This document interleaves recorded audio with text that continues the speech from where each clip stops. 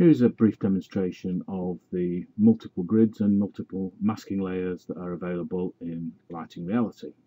So we have a simple calculation grid. I've done a bit of a lighting design, and we have some contours, and so we're going to start off by doing some masking. So I go into the Edit Masks, blank the area out, and then I'm going to cut out the area of interest, which I do with a polyline.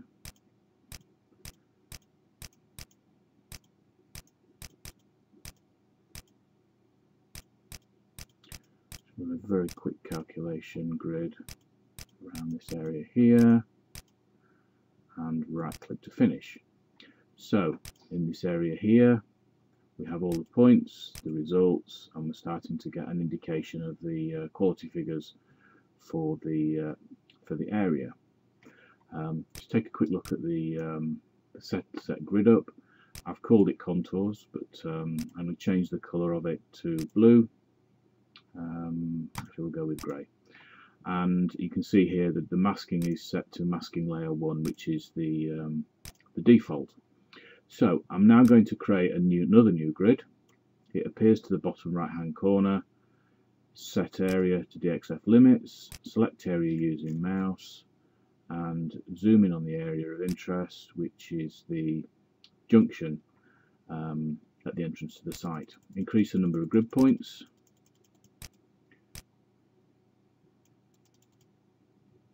I'm going to call it junction. I'm going to change the colour to red. And as you can see now, the results are starting to contribute to this area here that we've already defined. So the area marked in grey is the site itself, whereas the junction, we don't want these figures here to appear on the grid. So we select layer 2, and that makes all of this grid now available for consideration in the results in the corner. I'm just going to close that, turn that off, turn the results on. Again, I'm going to blank the grid out, and then go through and cut out the results area that I'm specifically interested in. Right click to finish.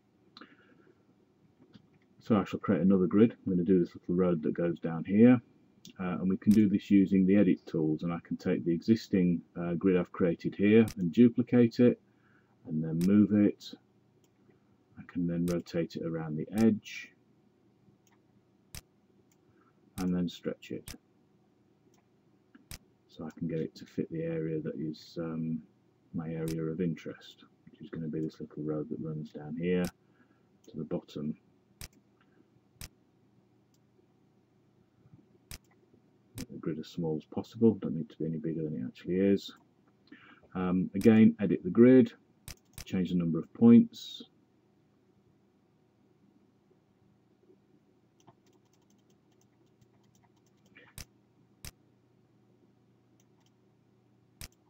I'm going to change the colour. I'm going to make this one green, and we're going to call this road 2.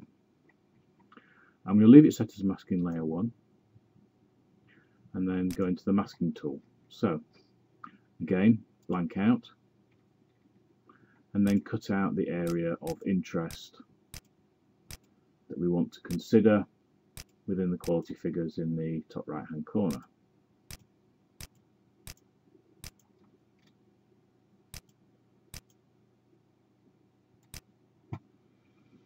There we go. So as a summary of the numbers that are the colourings here we have, areas that are blue are excluded from all calculation grids. Areas that are white are available on masking layer 1. If you recall, this is set to masking layer 1 here.